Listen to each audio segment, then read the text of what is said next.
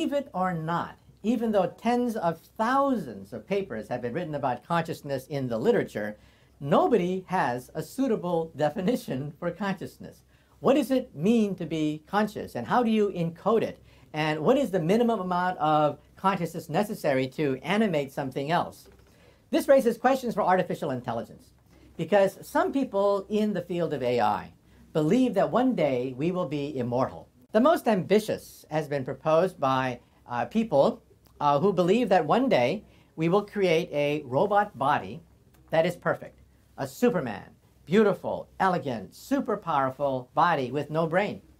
Then we will start to extract our brain tissue, neuron for neuron, and duplicate it with transistors. Part of our brain computes here, and part of our brain computes over there, connected by wires. That's one of the most ambitious ways to transfer consciousness from our body to another body.